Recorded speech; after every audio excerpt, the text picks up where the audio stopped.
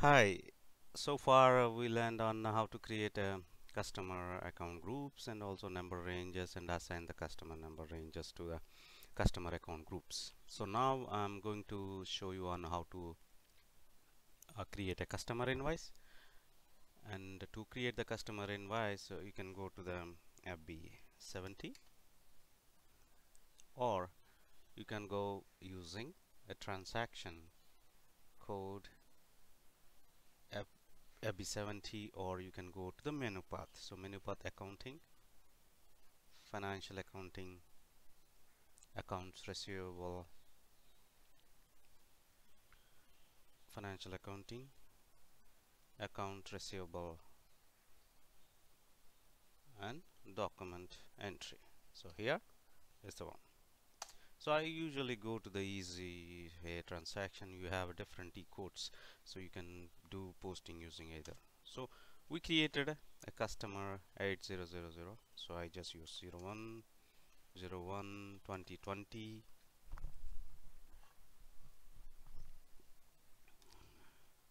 and 01/01/2020, and I just put the amount is 1000, and also let's say our sales account is 80001, and I just put star, press enter.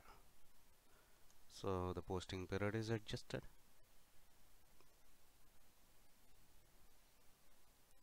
So it's processing here. Press enter.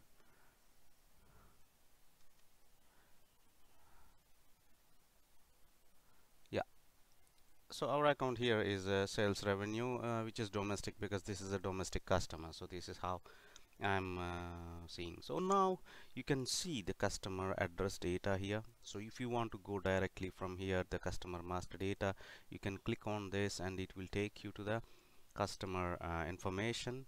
And if you think, okay, so there's some information is wrong, and based on the invoices, and then yes, you can easily modify the customer information. You see, it is going here and this data. So you can go to the customer and you can modify any fields by clicking change, and you can directly modify. So this is one way. If you want to directly modify any address details before posting the invoice, yes, you can do that. Now go back to our invoice posting.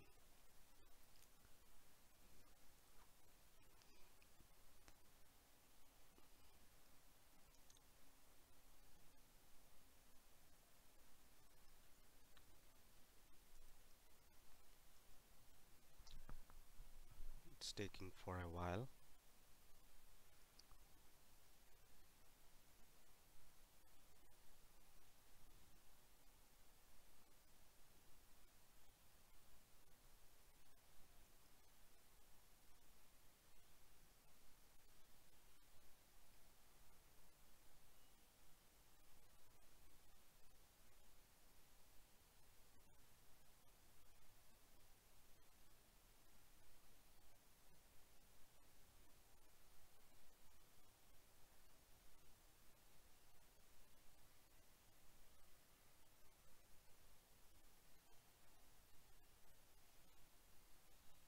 Sorry about that, it's taking for a while to process.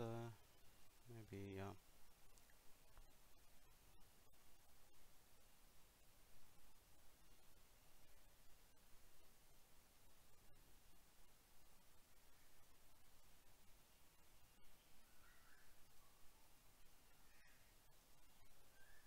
just click refresh, maybe console.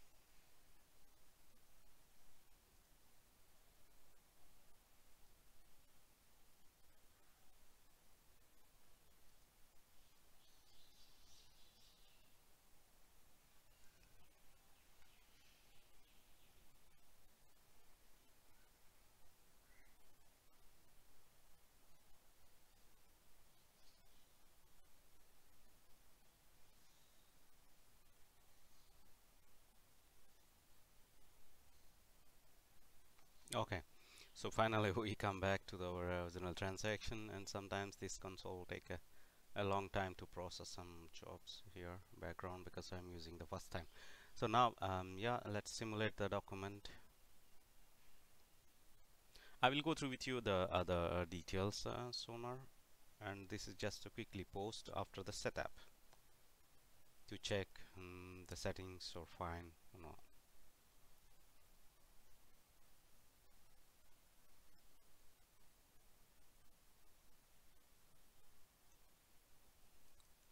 When you simulate, the system will show you what will be the debit entry and what will be the credit entry. So now I'm going back to explain you on the each tab. So here you are having payment transactions. Yeah, there's a payment, and here you can usually maintain the payment baseline dates, or you know, the each default it will take based on the payment term. So you can see our payment term is 14 days is 3% discount, and 30 days is a 2% discount, and 45 days is a net. So you can maintain the payment method this invoice, and you can maintain any reference invoices here. So let's say if you having any workflow setup, then you can easily maintain the block for payment, and automatically the system can also while posting whether it's a block for payment or which payment method is needed also can be maintained under payment terms. Yeah, so this is a payment term control. Other these of the fields also can be controlled by this, otherwise it will be usually the free per payment. Yeah, and the details here.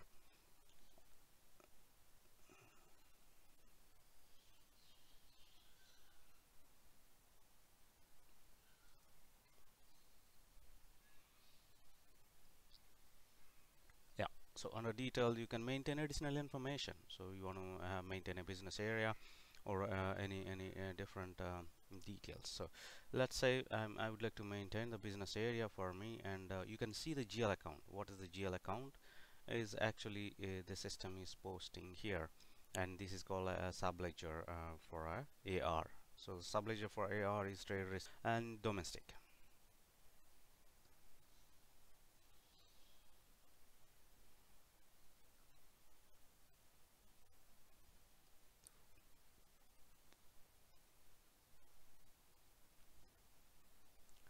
So here I maintained these two business areas for our training, and the business area 1 and only the 2.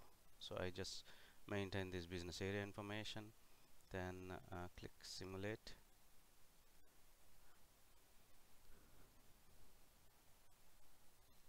The tax, we will come to the tax part later when we are posting some more invoices. So now I'm going to show a simple invoice without tax.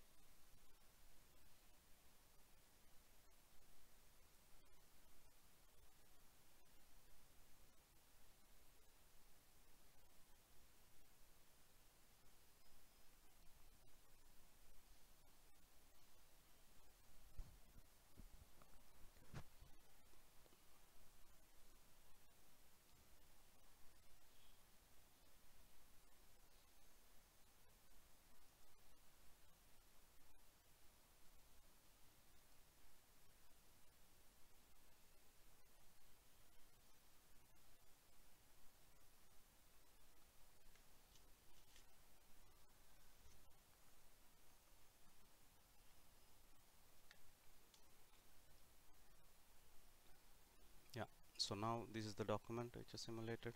So now I click on pause.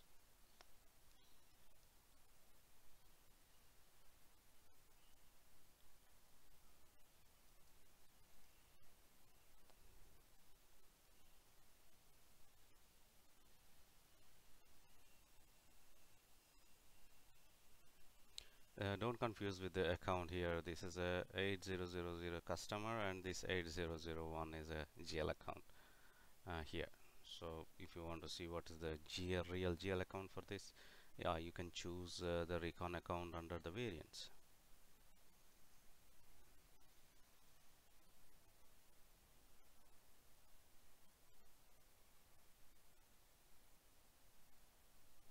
So usually all these customers is actually the open item managed accounts.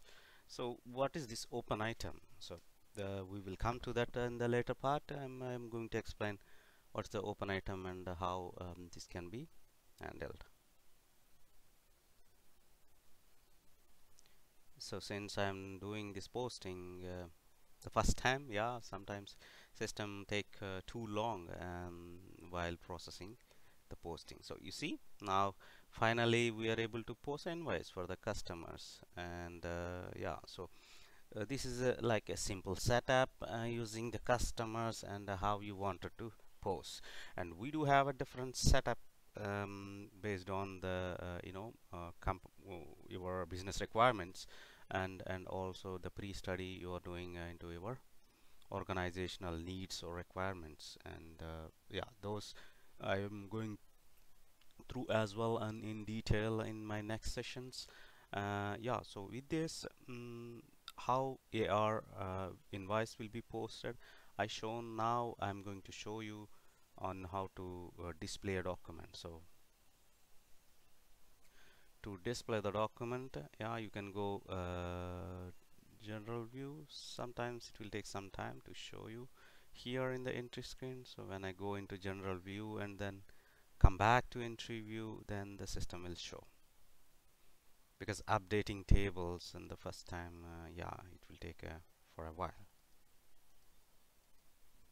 Okay, so this is a GL view because we don't have any parallel ledgers or a document splitting, or we are still using only one GL, which is a 0L, which is a leading ledger. So when I go entry view now, yes, you can see. Yeah, so with this, you know on how to post a document here.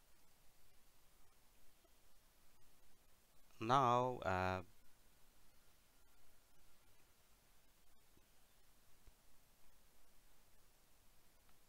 in the later session, I'm going to show you reports,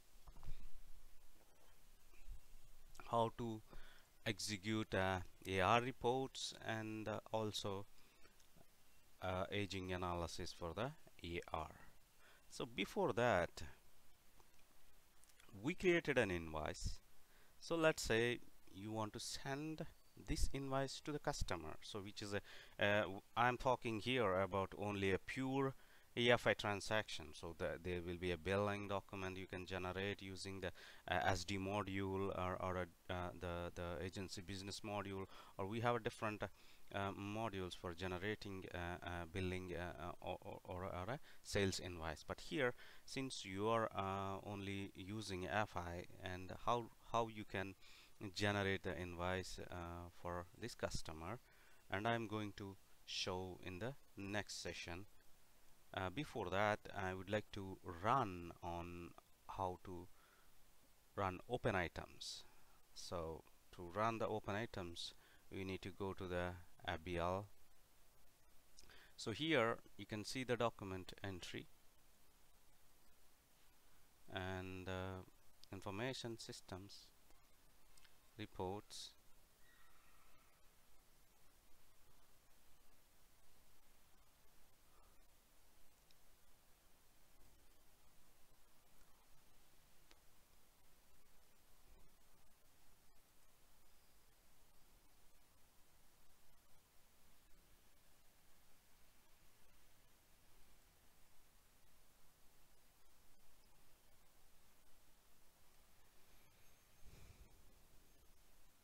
and you can go balances. So here you can go here under account FD01N. When you go here, it will show display balances for the customer what you have posted. So now I execute. So it will show 1000 euro what we have posted to this customer under this.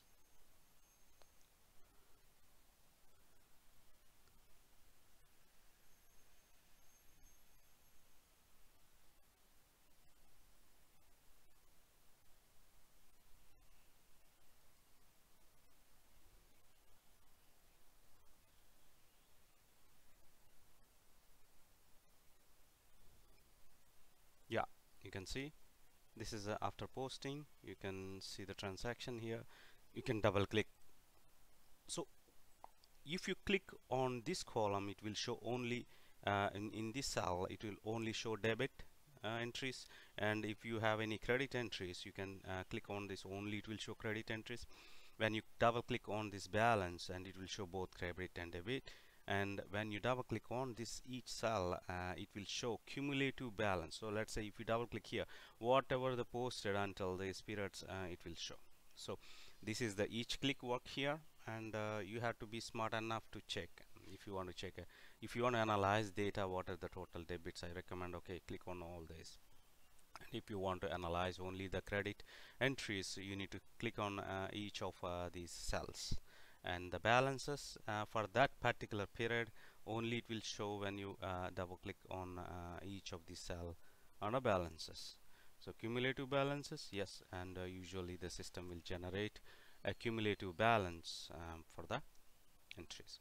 So yeah, with this I'm going to end my session to show you on how it can be shown in the financial statement. So now, yeah, when you go into the financial statement, the system will show a debit entry and a credit entry, and all this here.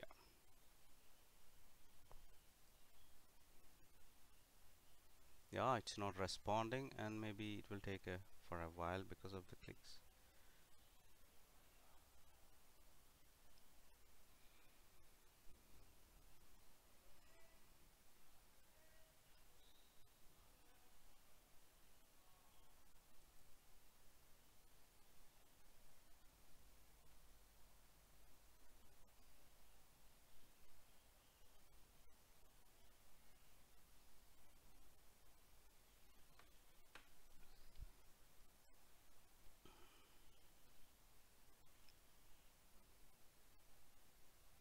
Yeah, you can see here, this is how it is showing.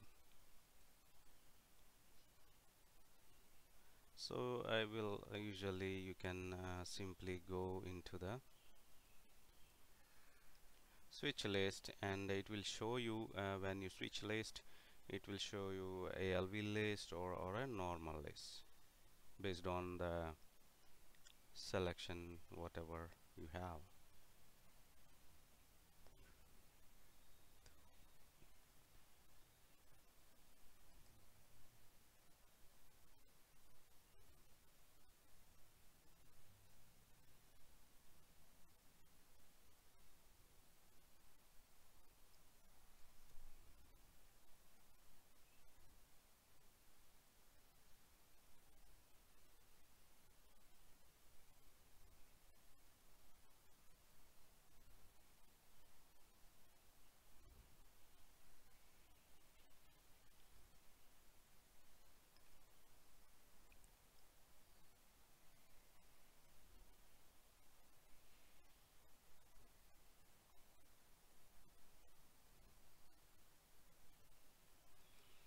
Yeah, switching list taking a long time. Sorry about that. I just want to show you how and in this layout you do have special features. You can do mass change using this ALV list, or you can do a summarization. You can click on any of these columns. So here if you see, the summarization is happening by the customer and also by open item here. So if you see, there's a red arrow on the top, a small arrow here, so it means the summarization is happening by customer and also a total open item values. So if you want to have by document type and also by customer. Then you need to select the first the document type, and then control and select the account. Then if you click on there is a sigma by sigma here, so subtotals, then the system will show the subtotals by even document type and also the different transaction.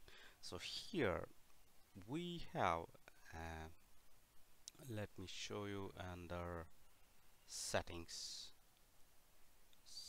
basic list special pages. We don't see the customer information on the top. Yeah, so it is based on the layout settings, and we will come to that line item settings later. And yeah, this is how you can switch the layouts. So if you want additional fields from this, you can easily select here what are the fields is needed. So let's say I want to know what is the GL account, so just click on here and click OK, click enter. Then the system will show the GL account. So this is a subledger account, and this is a customer account under here. So when you click on here, you can choose and what other information is needed. So let's say I want terms of payment also, which is needed for this customer. Then I need to click on here and right click OK. The terms of payment also will be shown here. So these are the all the available fields. You can analyze each and every of these, and you can put it under your layout. So after that, I would recommend you need to save the layout. So once it's ready with your all criteria, whatever you choose, don't forget to change. And if you want user specific, then it should not have any backslash here. So if you need any local, if you select this user specific, then no one can view your layout, and it's only visible for you, nothing, nobody else. Okay, so this layout, how it is used. So let's say if you don't select this box, and if you put backslash here, and this will be visible to everybody, and yeah, anybody can use your layout. Click save. Yes, because this is my existing layout, I want to overwrite. So this is how the system is showing.